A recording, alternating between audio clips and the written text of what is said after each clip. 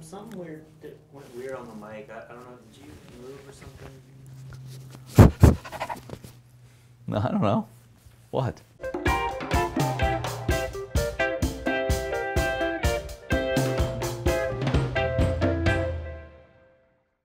Welcome back. Last time, we asked the question, what's a drug? And by looking at the midbrain reward biology, we saw that that's not really the right question. It should be, what's a reward? Because a lot of things act like drugs in the brain of a person with addiction.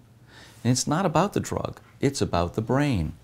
So if you stop drinking and instead start overeating, well, that's not recovery, that's not sobriety, that's still active addiction with something that people don't consider a drug anymore.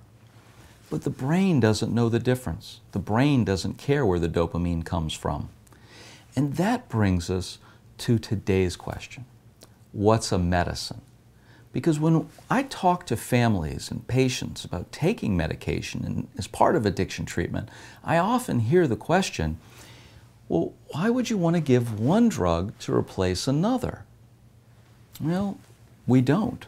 Just like we don't want to replace a drug with a reward, we don't want to replace a drug with a drug.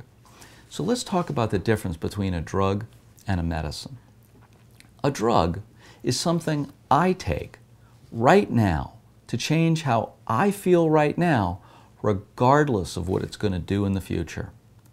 A medicine is something I take because someone else thinks it's a good idea, even though it doesn't do anything for how I feel right now, because of what it's going to do for me in the future. So what makes something a medicine? What makes it a drug? Part of that is about the molecule. Now that's the part that everybody's focused on. Heroin's a drug, aspirin's a medicine. But that's only part of the story. The other part is your response to the molecule. And one thing could be a drug for your neighbor and be a medicine for you. So what do we look at? We look at how fast does it get through to your brain? How long does it do what it's doing in your brain? Does it get in there quick and run away quick, causing a kind of a spike? Or does it get in slowly and stay there a very long time, just raising your tone? Does it affect a particular target in the reward system, or does it do a whole bunch of things? A lot of times, medications that cross to a bunch of different receptors, do a bunch of things at once, can be very complicated and have different effects in different people depending on their genetics. When a medication does just one thing, it's a lot easier to handle and a lot easier to figure out exactly what it's doing. These questions come up from families often when a person's in addiction treatment and we start talking about a medicine.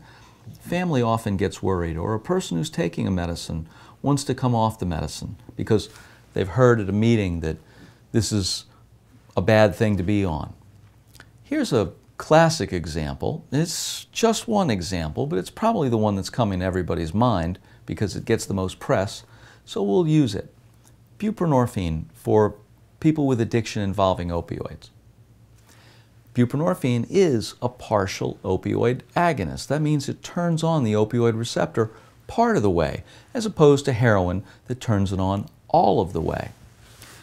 It's a very long-acting partial opioid agonist, so you only have to take it once a day, whereas heroin, for instance, you have to take multiple times a day. So what if somebody said to me, why would you want to put this person on buprenorphine? Why are you trading just one drug for another? And here's usually what I ask the patient.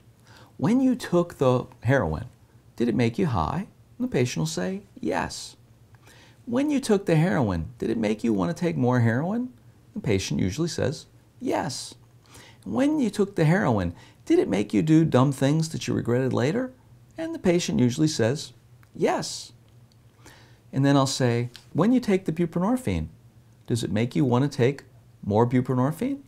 Nope. Does it make you high? Nope. Does it make you do stupid things you regret later? Nope. So it may be an opioid sitting there in the box or in a test tube, but it doesn't act like an opioid in the addicted brain. So it's not so much about the molecule. Just like last week, it's not so much about the behavior. Alcohol's bad, exercise is good. No, it's about what your brain's doing with that. Same thing today. It's not about the molecule. It's about what your brain's doing with the molecule. One last example. Taking a medicine is like tying your shoe in the morning. You don't do it because it makes you feel good. You do it so you don't trip later in the day. Just in case anybody's got the idea that I'm a big touter of medicines, or I've only been in this for the medicine, or I'm a doctor, I give people medicines. I started in my addiction medicine practice not giving anyone any medicines. I started as one of those addiction medicine doctors who said everyone only needs 12-step recovery. That's all you need. And you don't need medicines. And medicines will keep you from 12-step recovery. That's what I believed. That's what I said. To be frank, I was wrong. I watched too many people not get into recovery. I watched too many people die of addiction. That's what changed my mind. And since I started using medicines for addiction, I've gotten far more people into recovery than I ever did before. Which brings me to next week's subject. Recovery culture. Because there are a lot of different recovery cultures that change the brain, and not all of them are based on 12 steps. And while just like a medicine might be right for you and not right for another person, a recovery culture might be right for you and not right for another person. So let's talk next week about how we get everybody involved in recovery from addiction so that we can really end it as a problem in American life. I hope you join me. Until then, be well.